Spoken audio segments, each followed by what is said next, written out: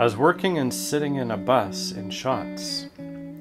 A man came on the bus and told us that Britain had declared war on Germany.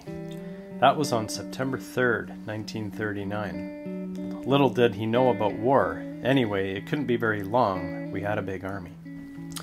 I'd been allocated to the Royal Army Service Corps.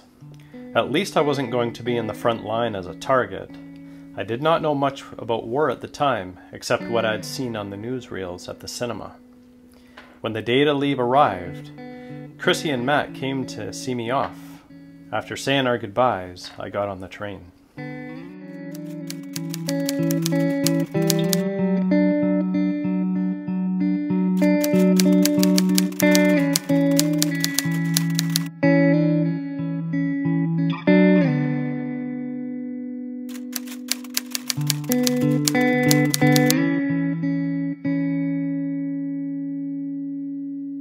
El Alamein was in northern Egypt, and it was a key point in the battle in World War II because it prevented the Germans from getting to the Middle East. So in the Middle East was all the oil that they could use to actually provide energy for their armed forces, and they were pushing to try to get into the Middle East. So then the British were waiting for a long period of time.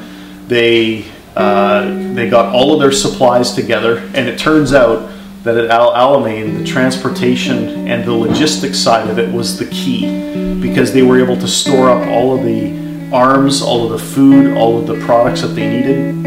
And then when all of that was ready, then they were able to go and push against the Nazis in Egypt. Up until that point, the Allies were being defeated at almost every place.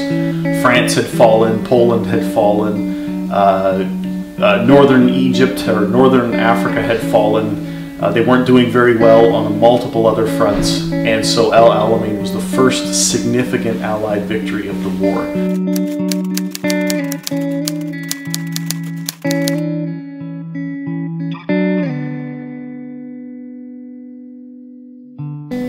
At El Alamein, he was responsible for, in the months leading up to the battle, where he transported from some of the ports in northern Egypt, transported the goods and services to El Alamein. So every day they were driving their trucks back and forth from the ports in Alexandria and in northern Egypt, and they were driving them to the front at El Alamein. I detested the army, and sometimes I opened my mouth and said things I shouldn't have. When I did this, I was punished with extra duties, such as washing the dishes for about 300 men, or peeling potatoes, cleaning up anything to keep busy. I soon learned to keep my mouth shut, at least when someone could hear me.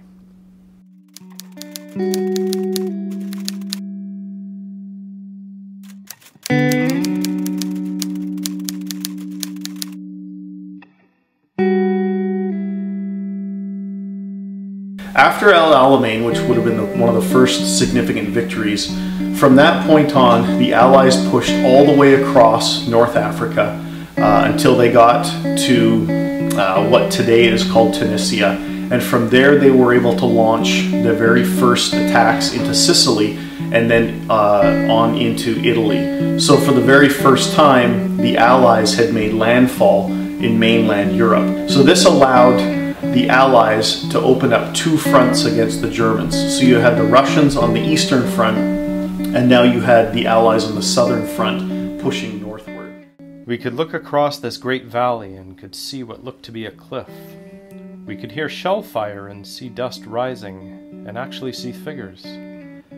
We were standing on the superstructure of our truck, watching all this, when we were attacked by a German fighter plane. I jumped and blacked out for a moment when I hit the ground.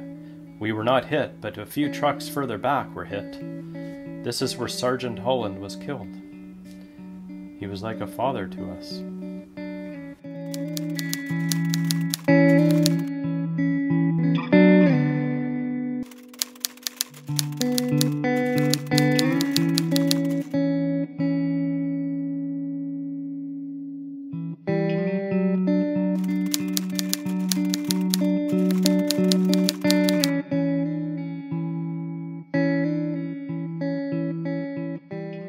John Baxter was involved in a number of invasions. So on the invasion of Sicily, the day that the invasion happened, he was driving trucks onto the beach.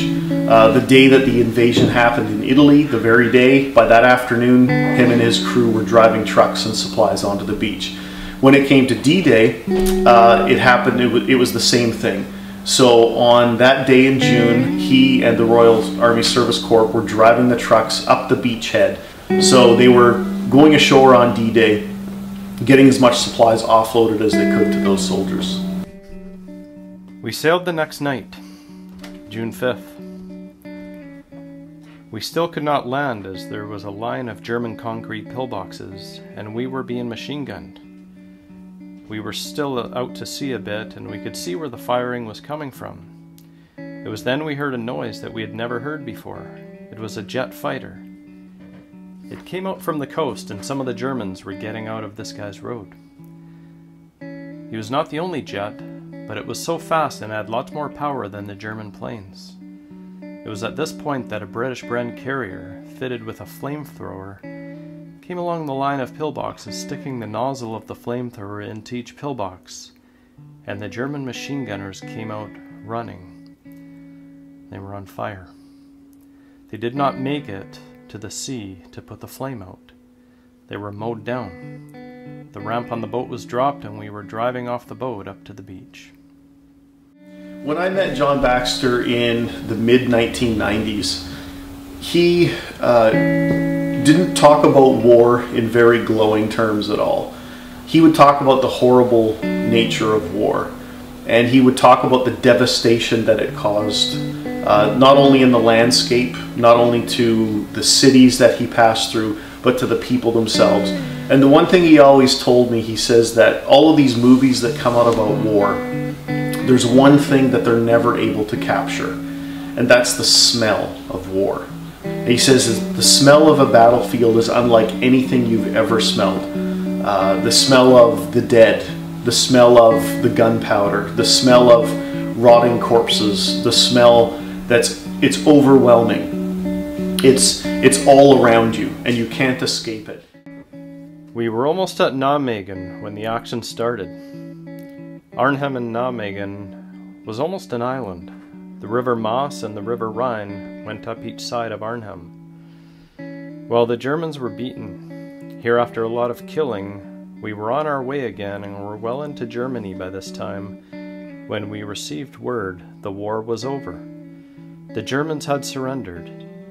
We were at a place called Olmerbach and were told we were going home.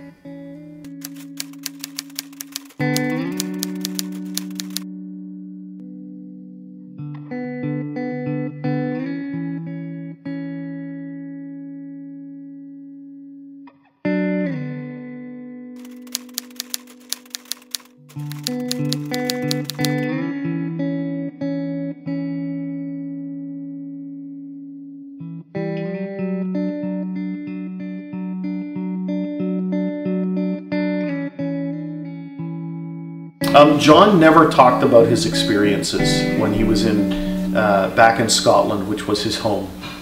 He never discussed it with anybody. He never even told his wife what had happened. He never wrote anything down.